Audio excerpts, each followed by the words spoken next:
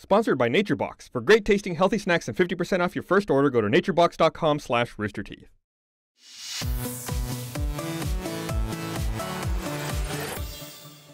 Welcome to The Know, I'm Ashley Jenkins, and Mojang has announced that their indie sandbox juggernaut Minecraft is about to hit 54 million sales across all platforms, and Mojang data analyst Patrick Goiter dropped another bomb. In just over 2 years, the console versions of the game have passed PC for total sales.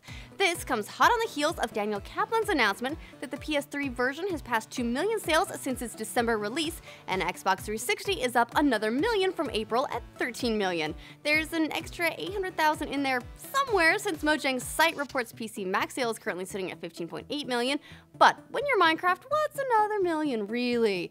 This staggering sales update makes Minecraft the third best-selling game of all time behind 2006's Wii Sports at 82 million and 1984's Tetris, which clocked up a staggering 143 million sales across Game Boy, Game Boy Color, NES, and its free release on mobile phones. I think even Minecraft might have some trouble beating that one.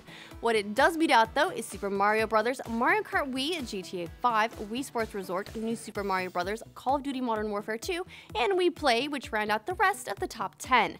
Mojang just released their 1.7.10 update for the PC version, which primarily makes improvements to ROMs, their subscription-based servers, and 4J Studios, the developer on the console version, has just put out their 6th skin pack for Xbox 360, which brings characters from Mirror's Edge, Dragon Age 2, Super Time Force, State of Decay, Trials Fusion, and Killer Instinct to the game.